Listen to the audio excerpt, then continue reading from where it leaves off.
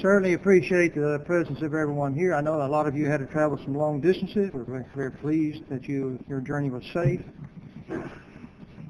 And Darrell Broken, just glad he got here.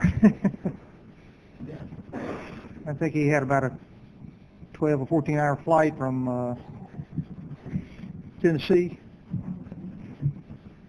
but he finally made it, so we're very happy about that.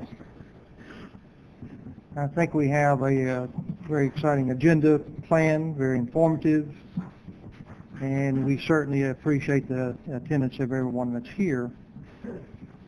We do ask that if you have a cell phone, please be sure and silence it in some fashion or another. Either set it to vibrate or stomp on it, one or the other. We don't want to be disturbing others during our lectures. I'll have more to say in the second session about the lectureship book and CD, so please stay around for that. We will have breaks between sessions. I want to remind all of you with small children to be sure, or even big children, be sure that they eat only in the big room in the back. Do not eat in the classrooms or upstairs. Stay away from those areas. And make parents responsible for that. If you allow your kids to eat in those areas, we're going to do one of two things. First of all, we thought about going ahead and selling them off into slavery. But we think really a more effective way is to give you all the kids. You have to take them all home with you. But, just if you would please observe that rule, and it'll make things go easier on cleanup and what have you. Like I say, I'll have more to say about the lectureship books and material in the second session. During this first session, John West will lead us in a song, and then Buddy Roth, one of our elders, will lead us in an opening prayer. And then at that time, I will introduce the speaker. So, John.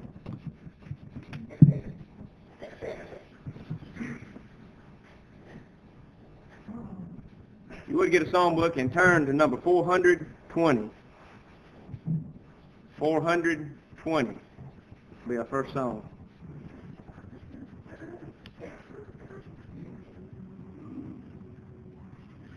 Whate'er ye do in word or deed, do all in the name of the Lord.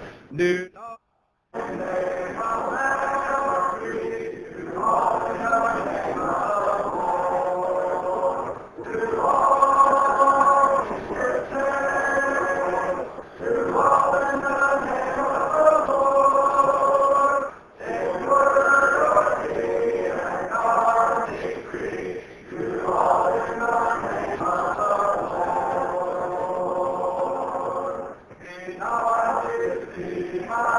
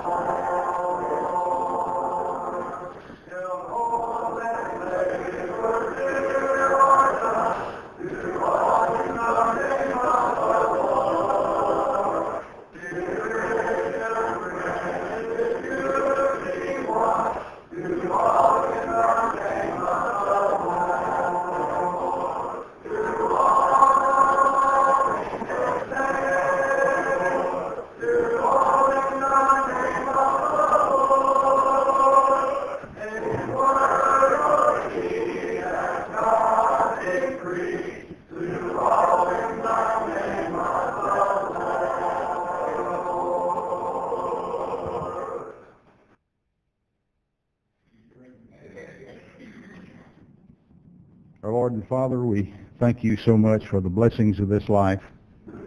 Most of all, Father, we thank you for the Christ, for the sacrifice that he made on our behalf that makes all this possible. Makes possible our fellowship one with another and being in fellowship with you. Father, as we search the Scriptures, we endeavor to find the authority for everything that we do so that we might truly do all in the name of the Lord. Father, we ask your blessing upon this event. We thank you for all the speakers who have come our way and all our visitors that we have this morning. We trust that this event will have far-reaching effects now and down through time, as long as this world may stand. Father, again, we thank you for Jesus, and in his name we pray. Amen.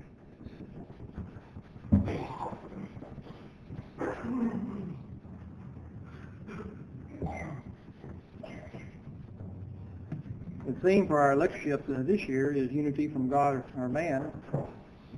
Again, a very timely subject. And our first speaker this morning will be David Brown. He, of course, is the preacher here at Spring Church Christ. He's speaking to us on the topic of union and diversity. It contradicts New Testament unity. David has been with us here about 15 years, about 15 years. So that means that for about 25 years we've had a Brown preaching here. We certainly appreciate the talent that David has acquired from years of study and preaching, for the stand for the truth that he has taken. And when it comes to preaching, he's stronger than pickle juice. And we appreciate that here. And I think that the church would be in a lot better shape today if there were elderships and preachers who possess the same love and desire for following the truth that David Brown does. I think we are blessed here to be able to have him. It has made us who love the truth better for it. And because of the stand that he is taking, we have provided elders for about 5 or 10 congregations around here. I don't know. This is a sad thing about the church, is that they're not strong enough in the faith to be members here, but they're strong enough to be elders elsewhere. Sad shape for the church. But again, we appreciate David. We have a very close and cordial working relationship with the elders, and I think we, the elders, consider him a friend in addition to working with him on behalf of the church and the Lord and the gospel. So we appreciate that. He is also the editor, and he and I are the co-owners of Standing for the Faith. And he has many other endeavors also, many lectures that he attends, many articles that he writes.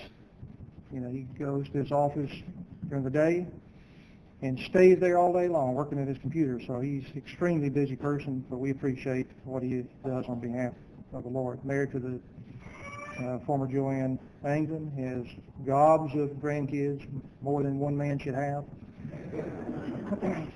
His gobs of grandkids, so we certainly appreciate his talent. And David, would you come and speak to us, please?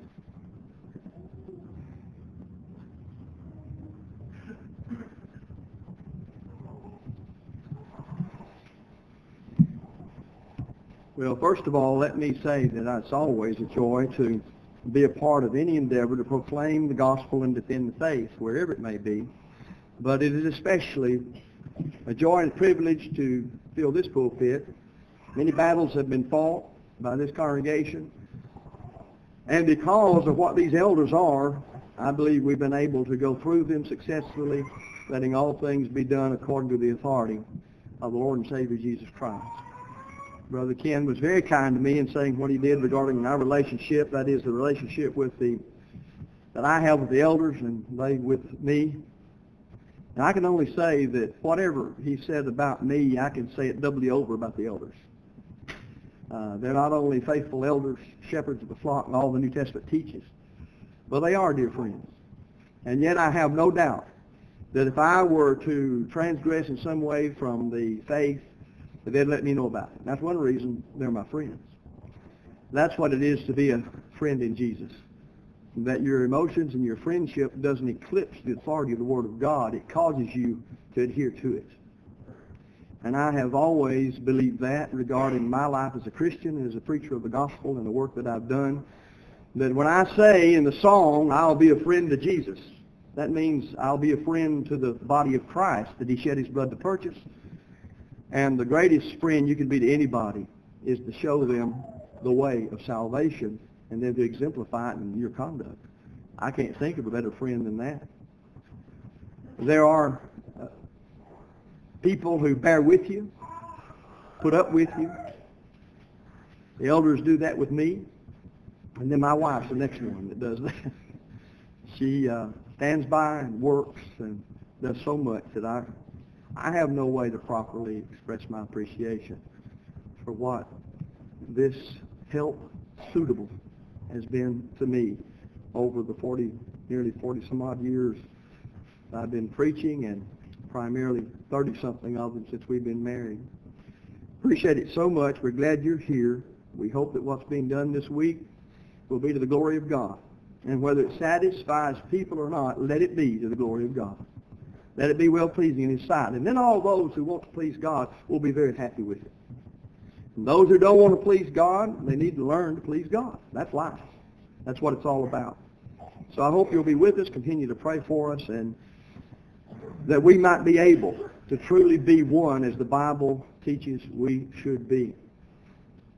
Union and diversity, I put that in quotes, contradicts New Testament unity. Union and diversity contradicts New Testament unity. And I'll say more about that in a moment, that's why I chose to do that. But let us emphasize what I think everybody in this room already knows. It is a matter of biblical fact that God expects Christians to be united. Jesus prayed for it, John 17, verses 20 through 23. Paul, in no uncertain terms, commanded it in 1 Corinthians chapter 1 and verse 10. Yet, as far as the world is concerned that claims Christ as Savior, their whole concept of Christianity is based on sectarian denominationalism. They don't see what the Bible really has to say regarding unity. They try to interpret it to justify what I have called a union in diversity, relative to what one must do to be saved from his or her sins and to be a faithful child of God, even as to what a Christian is and the definition of it. So we this week will be presenting the truth regarding these matters, and in so doing, we will be also obeying Jude verse 3 of contending for the faith once for all delivered to the saints. We intend to expose and refute any doctrine that arrays itself against whatever the Bible teaches, but especially this week concerning our theme, the biblical doctrine of unity. We have no authority to tamper with, to meddle with the truth of God's Word, and we're not going to do it. That's just wrong. There's no ifs, ands, or buts about it. For those that know the Bible to be the very Word of the living God, and the reason it's given, 2 Timothy 3:16 and 17.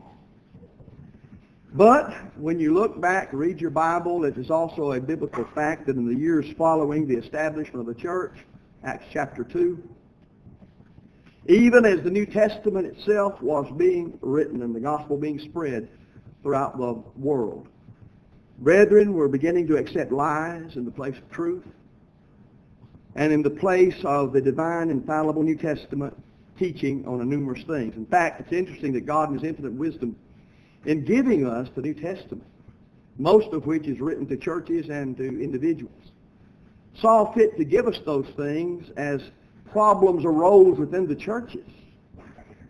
And he gave us his truth as he gave rebukes to those who brought them up, and Paul and others, such as the Judaizing teachers, false teachers who said the Gentiles could be saved by Christ, but they must be circumcised, keep the law. Those things were refuted. We learned so much about the design and purpose of the law because Paul and others were refuting the false teaching about that. So it bothers me a great deal today when I hear people trying to say, well, you know, you're too issue-oriented. Folks, the New Testament was written in the midst of the orientation, if you want to call it that, to be involved with issues. Anything that goes against the authority of Jesus Christ is wrong and must be confronted by faithful Christians. We're going to have more to say about that in a moment. So when it comes to the unity for which Christ prayed, and most of those who believe in Christ have accepted them, the following premises. As long as Christians agree on something, then there's unity. That's basically it on a lot of things. Just agree on it. However you come to an agreement, then there's unity. Well, it's even worse than that. Many others don't even believe in being united on anything. And yet you still just get along to get along. That's out there in the world. It's very much in the church today. It's been growing in the church for many, many years. And to act like that these things don't exist anymore, as one fellow said about the churches in Nashville that liberalism's over with, is ridiculous. It's absurd. It's ignorant, especially for somebody like William Woodson to say such a thing as that. So we're interested in what the Bible teaches, and thus we're interested in noticing that the union that I'm talking about, in diversity, being different, contradicts the teaching of the Bible on unity. So what they call unity and diversity is really no unity at all, and that's the reason I call it union. A union. It's a union of diverse and contradictory beliefs. And for such an outfit, the Lord never prayed. It's not there. If you think he did, then you need to re-examine your thinking, your understanding of the Bible that you believe teaches such a thing as that. The apostles never commanded such a view. So we need to study what the Bible has to teach us about the unity of God, that he expects all people everywhere who would come to him through Jesus Christ to believe and to follow. And surely the unity that he commanded, and Paul did, in 1 Corinthians 1 and verse 10, and the platform for unity that will be discussed more later on in Ephesians 4 verses 1 through 6, surely that unity is the same oneness or unity for which the Lord prayed in John 17, 20 and 21, and which Paul commanded. And that if we're going to be faithful to the Lord, we will preserve, let come what may, and no matter the sacrifices. Now, let's move further into this. When you see what I've written, I spend a great deal of time, or at least some time, on the proper disposition of heart, the attitude, the mindset one ought to have in dealing with brethren and approaching God and approaching his word. And the long-suffering that ought to be there, and what is meant by long-suffering is you preach the word and you're long-suffering as you do it. And then I deal somewhat with the matter of the platform for unity in the plank Senate in Ephesians chapter 4, 1 through 6. But having done that, and others will be dealing with some of that, we need to emphasize, based upon that too, that Christianity is the religion of biblical authority. Now right there you remove yourself from a great many people as to their viewpoint of the Bible. They simply say, well, here's the Bible, it's God's Word, and that's fine, but what do they mean by it? What does that imply in their own mind as to their approach to it and what they're going to get out of it, even how they study it? So if we're to learn about Christian unity, about the unity that the Lord prayed for and Paul commanded, there is no way to do that except that we learn that the Bible is a book of authority in general, and the New Testament specifically where you find the Lord's authority. Matthew 28:18, Colossians 3:17. We must then learn about how to ascertain it, and we must learn to respect it. And anybody will not learn to respect the authority of God presented in the meaning of the words of the Bible handled correctly, 2 Timothy 2:15, is not going to be a Christian, or at least they won't, as they do become one, remain faithful very long. They must learn how to ascertain it. They must learn what it authorizes us to do. They must learn that that is faith's proper, correct, scriptural response to Jesus Christ is the way, the truth, and the life, knowing that no man comes to the Father but by him, John 14:6. That it is the proper response of a proper, correct, biblical love to God and his Word. We must understand that. John 14:15, Jesus said, if you love me, you will keep my commandments. When we do the things I just mentioned, then we'll discover our obligations to God regarding our salvation needs, but if we don't, we won't. So until we learn what the Bible is, how it teaches, how to handle it correctly, how to ascertain His authority, how to respect it, the desire to obey Christ, to understand what it means to call Him King and Lord, that means then that I am subservient to Him in all things, that I will obey Him no matter the sacrifices I must make. We'll never understand the unity for which Christ prayed and Paul commanded. So we must be willing to discharge those obligations regardless of the sacrifices we must make in order to do so. Or family and friends lost in order to be obedient to God.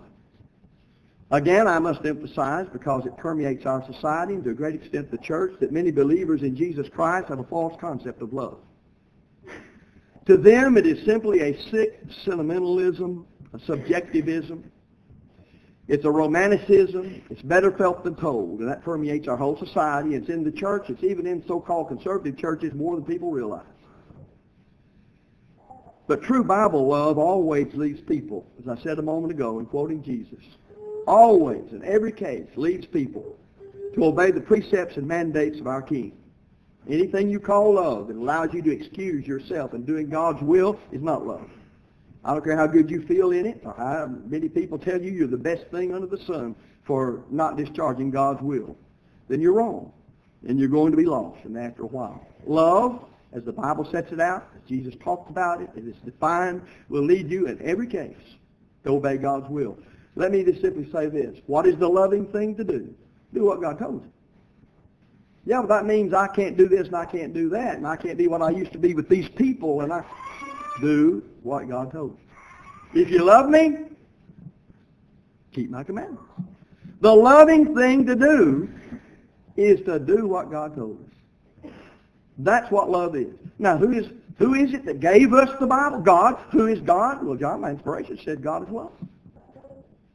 Now think about what God did for us, and think about the loving thing to do, and think about the loving thing to do in the life of Christ, and you'll see then that He submitted to God's will in everything to perfection.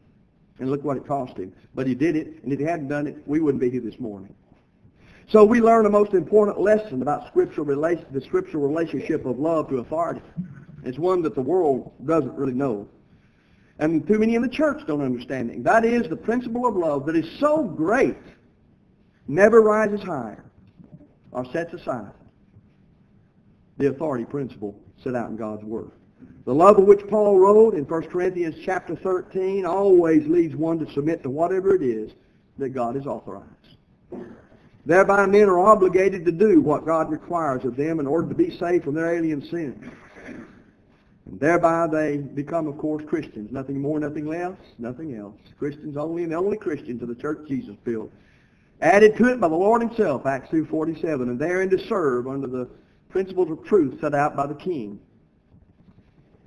Thus we become a Christian and faithfully live the Christian life. 1 Corinthians 15:58. So all of this being said, we affirm that the only primary source of information for us in order to study the matter of unity is the Bible, rightly divided. Thus we sang the song a moment ago that we're all familiar with, whatever you do in word or deed, do all in the name of the Lord, which means by His authority, Colossians 3:17. So specifically we're looking for unity or the oneness as set out by Jesus Christ, who has all authority in heaven and on earth, Matthew 28:18. Not any other kind. So this means that the student must know how to rightly divide the word of truth, I say again. It's interesting to note that at the beginning of the restoration, the ancient order of things, the early part of the 19th century, when it began to take hold, that was the first move made by those folks. What is the final standard of authority in all things, religious and moral? If they hadn't settled on that, there wouldn't have been a restoration of anything else. They would have just been content with denominationalism as it had been all the way up from the Protestant Reformation and so on. So we need to understand that we must find the final authority in religion. If I love you, I'm going to try to get you to understand God's will or what is the final, absolute, objective authority for man in religion. And if you love me, you're going to do the same thing. If what you have did not come from God, then don't try to teach it as if it did. And the same would apply to me.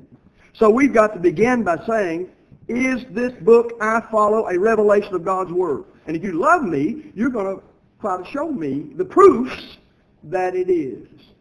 It's just the way it works. Prove all things, hold fast that which is good, 1 Thessalonians 5:21. And this has a great bearing on the unity for which Christ prayed and Paul commanded, the Bible teaches. So let us realize that we must conclude that where ignorance of God's Word, or lack of appreciation or respect for the authority of God's Word, or the right division of God's Word, where that exists, there can't be the unity that Jesus prayed for and Paul commanded. To seek the unity of believers in Christ on any other basis than the New Testament authority is a futile thing, and it was destined to fail and always will. And with it, there will be thousands upon thousands upon thousands multiplied over and over again of souls lost forevermore because the devil has persuaded us otherwise. So the truth of the matter is this. You cannot prove God's love or man's love for God, and the things that are of God, except that we render obedience to God's Word. If we were to we might get more people to understand and see the importance of what New Testament Christianity really is, if we could first of all get them to understand that. It's not a matter of saying God exists, Christ is the Son of God, He saves us, He loves us, the Bible is the Word of God, isn't it all wonderful? And everybody do pretty much as they please as long as you'll just confess that. They've got to realize that God put this book here to be understood and for it to guide our lives. And people with free will, there's automatically a conflict if you don't watch out. So unless there's the attitude that says, my will is set aside in every case where I see it in conflict with God's will is set out in the New Testament, there's not going to be unity. And when job security and friends and prestige and all that stuff gets to be more important, then I'm going to try to figure out a way to justify myself in God's eyes and everybody else's while I violate God's will. That's what I'll try to do. It works that way every time. Now, all of that being said, I want to read something from a fellow by the name of Dallas Burdett. His background is in the anti-Bible class and those who contend for one cup, meaning one container, and split the church over all of that. And yet now, in his seeking unity and not liking what that caused in that faction, he's now moved over to where he embraces the Reuben Shelley, Randy Harris, Max Lucado, ACU, all that kind of stuff that we're talking about. And really it's union in diversity, but not unity in diversity as commanded by Paul, where we're to be of the same mind and the same judgment. That we're to think the same way and so on. And he well defines what we mean when we use the term union in diversity. So let me read to you some of the quote. The whole thing's in the book, but it's rather lengthy, so I'll read the part that really deals with what I'm talking about. He starts off by saying, the brief analysis of unity in Jesus demonstrates that imperfection in understanding does not, in and of itself, warrant the stigma of false prophets as a result of misinterpretation. That's the reason he's going to say that. He wants to try to reach over here into the various anti-factions without them giving up their views and have them all still united. Well, may I remind you, he's showing, and you'll see this later on as time allows, he is showing a complete lack of understanding on how to ascertain Bible authority and how the Bible authorizes. He's saying something here that says, I don't accept that the Bible sets out what man's obligations are. And I don't see the difference in those obligations and in expediting those obligations through various options that may very well differ. Now, that's what he's doing. He's saying the songbook equates to baptism and this kind of thing. He makes no difference. So this whole thing you're going to see comes back again, as I've said all along, number one, with the right attitude toward the authority of God's Word, how to ascertain it, and the willingness to submit to it. And it's in the ascertaining part that he has a problem, at least there, besides maybe other places. But he goes ahead to say, this paper explores ways to bring about the fulfillment of Jesus's and Paul's prayer for singularity of purpose. Now that's significant. Singularity of what? Didn't say anything about action. He said singularity of purpose. Make them define their terms. Read very close, or you'll read into it what you already think. And if you're right, you'll think they're saying the same thing. That's not without design by these people. Now he goes further. Since my personal ministry is primarily confined within the parameters of the churches of Christ, I feel that a part of my ministry is to help correct the abuses of God's Word. Now listen to this. The abuses of God's Word handed down to us from our forefathers, and that's what you're hearing all over the place, that the reason we've got division over mechanical instruments of music, the missionary society, and various other things is because of the big mess our forefathers made out of this. They didn't know what they were doing. Now we know. And we've got to erase all that stuff. And if we can get rid of those mistakes they made back there in the 19th century, it started back there, been perpetuated through most of the 20th century, then we can get back to have the unity for which Christ prayed. And that's what he's saying. So he says this movement, and he puts it in parentheses, Campbell Stone. Any time, you're talking about catchwords, you're talking about words that really say set up, take notice as to what this person really is. When you start hearing people refer to the church as the Campbell Stone movement or a product of the Campbell Stone movement, you know you've got a problem right there. Don't ever get to the point where you can't know enough about issues to recognize their identifying words. It says, here's a flag. This tells you what it is. I heard Brother G.K. Wallace say one time back in the hippie days when they had the real long hair. He said, well, it's just a flag. That long hair just is a flag waved in the air to tell you where they're coming from and their philosophy and outlook on life. That's exactly right. It was radical. It was trying to say we're going against everything that's been established. Remember the establishment? Of course, now they're about to take over the White House again. But nevertheless, that's the situation. So you got that in the church. Now watch. This movement, Campbell Stone, started out as a unity movement. Well, it sounds good, but I want to know what he means when he says it started out as a unity movement. Why is it then that when you go back and read Restoration literature, they're really trying to say, what is the final authority in determining right and wrong in God's eyes? They were concerned about denominationalism. That's true. They knew it wasn't what Christ prayed for and what Paul commanded.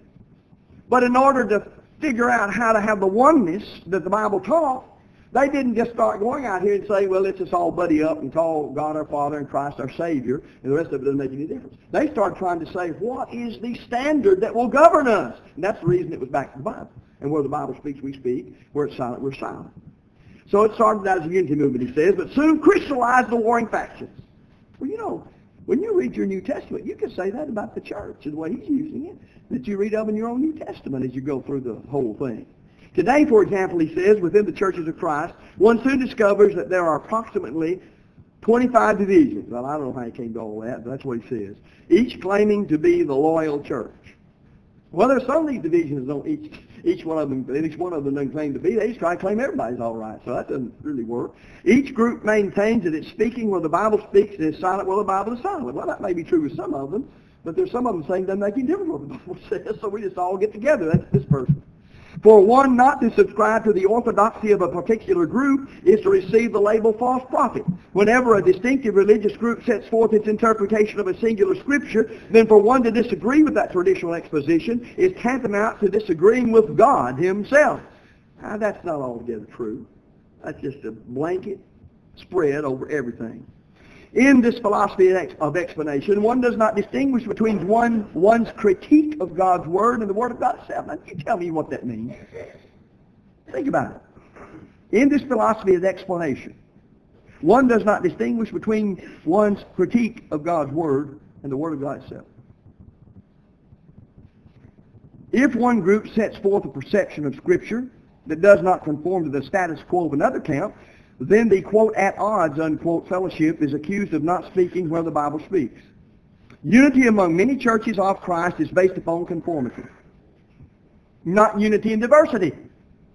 But numerous churches of Christ are returning to the biblical concept of unity and diversity. Now, there it is.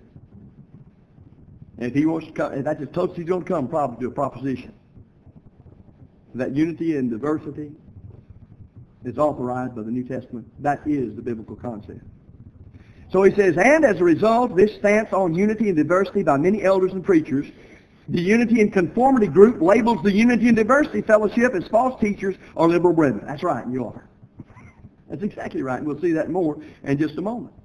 Because it's really union in diversity, and it does not recognize Bible authority, and it does not recognize the difference in obligatory matters and the options used to discharge those obligations. In other words, they don't recognize the difference in the obligation for a person to become a Christian, to be baptized, and the baptistry. That's really what it comes down to. Or the stream or the swimming pool or wherever water's deep enough to bury somebody in. And then all these things become just matters of hindrances. And you're going to see, out of this attitude, we'll talk about that in a minute, that the Bible is referred to not as a book of rules, not as a book of instruction, but it's called a love letter.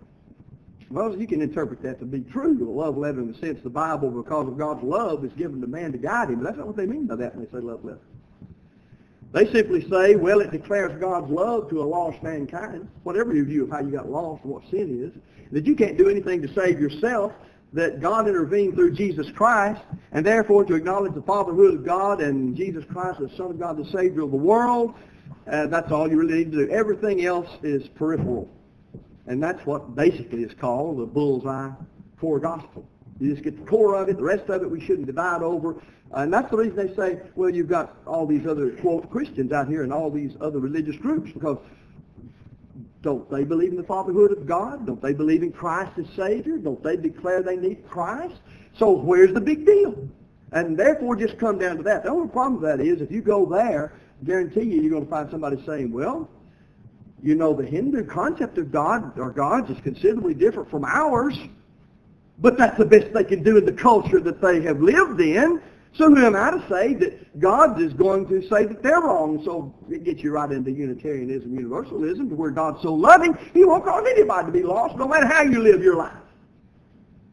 That's where all this stuff goes to when you carry it to its ultimate and logical conclusion. And so everything in between where the truth is and what truth actually is, an obligatory standard that is the same to everybody, no matter whether you're male or female, poor or whatever, all the way out to this, God's going to save everybody because He loves everybody, no matter how you live. Everything in between there, as far as they're concerned, all right. And you know who the real bad people are? Us. God's love won't save us. I promise you that. It'll save everybody else, but they won't allow God's love to save us because, Michael, we're very toxic. We're very toxic. And for those who are not educated on highfalutin words, that means you're poison as an old snake. That's what. Now, why are we very toxic? We say you got to do what Christ said. Isn't that terrible? That's wicked, Alan. You call Jesus Lord, all right? That means you do what He said, don't you? Oh, no. He's my Lord, but I'm going to do what He said. Well, that's not only rebellion, it's stupid. I have deliberately substituted union for unity. I said I'd get to this more in the title of this particular chapter. I did this because of what Burdett and others believe and teach about, quote, oneness in belief and practice, unquote. Simply put, they're calling for a union without unity. It's doublespeak. It doesn't make any sense. You let a person invent his terms or redefine old terms, he can teach anything in the world he wants to, is right. So this is what they mean by unity and diversity when it comes to members of the church. It's really a union. You pretty well believe whatever you want to, and it's all right. And we shouldn't divide over it. So unity and diversity in matters of obligation is in reality, is this a right word, Ken? Oxymoron. Something that does not exist. In the case of unity and diversity, it only exists in really the rebellious and fermented minds of ignorant and wicked men. Now watch this. It goes against the very nature of what an absolute objective standard is. A thing cannot be completely wet and completely dry at the same time. It can't be. Or completely cold and completely hot at the same time, to the same degree. Or one cannot be lost in sin and saved from sin at the same time. It's an impossibility. Let me show you how hard that is to understand. Take your 4-year-old, say he's got a tricycle or some sort of toy, and he can't find it. So he comes to parents or grandparents and wants to know where his tricycle is. Well, what you do, you tell him, you get his attention, and you say, it's in the house and in the backyard at the same time. Now, he don't understand that, believe it or not. And he's going to look at you like, what have I got for parents? You tell him, well, it's out there in the backyard. No, it's over here in the kitchen. But it's in both places, honey, at the same time. Now try that on a child sometime. Get on his level and maybe talk him, but say where he can understand you, and get it over to his mind that you're actually saying it's out there and in here. You'll be surprised how logical they already are, because that's the way God made them. But we get it grown and go to school and learn so much stuff that we try to tell adults that, well, it's in the backyard and in the kitchen at the very same time. And people say, isn't that wonderful? We've found the way to unity. That's reduce a thing to the ultimate absurdity it is to make the point. Rather than we need to start doing that. But that's what they call hateful and mean and loving when you do that. And you know why they call it that? Because they're called to see themselves in the mirror. And they don't want to see themselves. They don't want to consider that I've got to do anything in order to be saved, and if I transgress it, then I'm wrong. People do not like things right or not right. They love the shadows. You ever notice that? They love the gray areas. Gray areas give you chances to go ahead and ease over into the bad part and still feel good about it. Just don't do too much sin.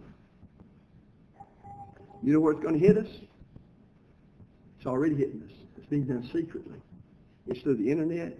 And I promise you right now, there's no telling how many people assembled this morning to worship during this past week, secretly on their computer or the internet, viewing pornography. It's eating us up. I'm telling you, that's happening. It's happening. And yet they're trying to justify themselves in it. It won't work. And yet that's where we face it, and we're going to face it in the Lord's church. Expect more and more sexual perversion to come out among brethren. Oh, that can't happen. You ever read 1 Corinthians? And you ever wonder how it happened in those days? Well, for hundreds of years they'd lived that kind of life. It was natural to them. Natural in the sense they'd done it for so long they thought nothing about it. That's what Paul meant when he said to the Ephesians, when by nature you do these things.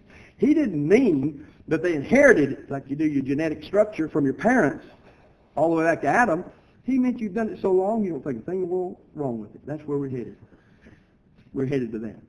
Now, Burnett believes that there are approximately 25 divisions of the churches of Christ. He alleges that these divisions are the result of following what he considers to be the false premise of unity in conformity in the place of unity in diversity. Well, think about this for a minute. Unity in conformity. To conform to something means that you have brought yourself into subjection to it some way or the other. Have you ever wanted to wear a certain size dress or suit? Yeah. And therefore you get into the multi-billion-dollar business of reducing to conform to a certain size. And interesting, we understand that, but we can't understand the God of glory has given us the truth of God's Word in a static standard that everybody can understand if they want to, but we deceive ourselves thinking that in order to get out of this old simple, bloated body governed by the lust of the flesh, lust of the eyes, and pride of life, we have to reduce to fit the divine pattern. Have you ever wondered about the straight and narrow way? S-T-R-A-I-T is the word straight, meaning a narrow, hemmed-in passage that you do not enter in very easily. Therefore, the way to heaven is a straight and narrow way. What does he mean? You cannot nonchalantly, doing as you please, enter that way and stay in it and go to heaven. And there are people trying to enter that narrow passage, constricted, hemmed in on all sides by the authority of God's Word, but they've got a big barrel of liquor on their back, or a big barrel of lying on their back, or they've got all sorts of laziness piled up there, and they keep trying to get in, but that big hump there won't let them in. Well, that's the idea you should get when you hear the Lord talk about the way to heaven being S-T-R-A-I-T, straight and narrow. What does that mean? It means I've got to divest myself of all those things in order to be obedient to God's Word. And that conformity means I must conform to God's will. Look, baptism is a buried in water. That is, the baptism one must obey to be saved. 1 Peter 3:21, Colossians 2:12, Romans 6:3-4. And so on every obligatory matter, a matter of obligation, you must do it. It's imperative, or you can't be saved, or you can't be faithful once you are saved from sins and a member of the church. Every one of those things says you have got to conform to the Lord's will. How do you know what the Lord's will is? God's Word speaks the same way to everybody. You're back to ascertaining Bible authority, doing only what's authorized. And everybody, listen, can be in conformity to the teaching of 1 Corinthians 1, verse 10. Be of the same mind and the same judgment. Is that not conformity? Believe the same thing. Is that not conformity? Well, it has nothing to do with the options. Paul and Barnabas disagreed, rather, whether it was best, whether it was expedient, whether the best option was to take John Mark with them or leave him at home. They couldn't get along over that, but it had nothing to do with the obligation they were seeking to discharge, because they both went on their own way discharging the obligation in full unity of 1 Corinthians 1, verse 10. Well, in a church, and I'll close here, how do you have then these options where this church chooses options that are different from another congregation to carry out and discharge the same obligation? God in His wisdom gave us elders.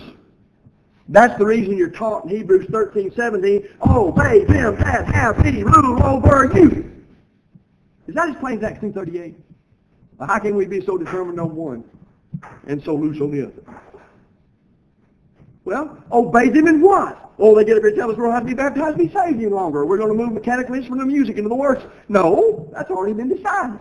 Well, then in what way are we to obey them? When they collectively, understanding the obligation, seek what this congregation can do in order to discharge the obligations, which obligations are the same for everybody in every church on this earth that is a church of Christ and all that means. That's how the unity, even in matters of option, can be diverse, but oneness still exists. That's exactly how it works. There's no reason to think that union and diversity can be applied to those things that are obligatory. That's the reason I said in the beginning, you must know how to ascertain Bible authority, and you must respect it and know the difference in things that are obligatory that Paul's talking about in 1 Corinthians 1:10, that we must be all the same mind and the same judgment. And then I must be of the same mind and the same judgment on that body of doctrine that teaches me in matters of option concerning the church. The elders have the final say as to when we're going to meet. When they all collectively come to the decision of what time we're going to meet, whether we're going to have a lectureship like this, a gospel meeting, who's going to do what, well, the Bible doesn't spell it out and say, now we want the Spring Church of Christ to have a lectureship on this week. Well, then where's the authority to have such a thing as this? Under the general obligation to preach the gospel and edify the saints. And they choose this option to accomplish this. And when they decide it, and it fits what this congregation is capable of doing, then while another church may not want to have a lectureship, but it's doing something else some other place. Well, there's diversity, but it's an option. It's not an obligation. It's an option on how to carry out the same obligation. What is the obligation? Teach the same gospel. No churches are right enough to do that, and if they try not to do it, they're going to hell. You pervert it anyway. So yes, there can be unity in diversity relative to options, and there are, even in the church. And the Lord took care of that, is that the elders having the final say so, all things being done according to the will of God. But then in matters of what one must do to be saved from sin, and one must do to be faithful, one of them would be to obey Hebrews 13:17, God the elders too. Then relative to baptism, the kind of music God wants, we have to sit down and think, well now, is this thing what God says all men must believe and do in order to be saved? And if it is, once we learn how to do it, we don't give up on it. So somebody comes along nowadays, I'm going to quit here, and says, mechanical instrumental music is not a bit different from the songbooks. Now, they tried that 100 and some odd years ago. But that's because they don't realize the difference. And when God says all He wants to say about it in the New Testament concerning worship and music, He says, sing, sing, sing, sing, sing. And He tells what you to sing. Psalms, hymns, spiritual songs. He tells you the right attitude of mind. There is nothing in the will of the Lord relative to any other kind of music. Now, the king has the last say in the matter, being a king. I'm in his kingdom. I'm to do what he says. So if I preach only what the New Testament says regarding worship and music, what can I preach? And what can I do to know I'm absolutely right? I'm going to preach sing. Well, but it doesn't hurt to play. Where's your authority? Brethren, I will close on this. We would settle a lot of arguments when people come up and say, well, what's wrong with it? You ask them this. Well, where's your New Testament authority for believing in the first place? And they're going to look at you cross-eyed because they won't know what to do. No, I want to know your authority for doing this. Where does King Jesus? You do acknowledge Him as King, don't you? What does He declare unto you in the New Testament that you're authorized to do this thing you're advocating? An average member of the church won't know what you're talking about. That's how far removed they are now from 2 Timothy chapter 2, verse 15, and rightly dividing the word of truth, and their appreciation of the authority of the Bible, and the need to abide by and do only what is authorized. That's the way to true unity, prayed for by Jesus and commanded by Paul, and it destroys union and diversity in matters of obligation. Thank you.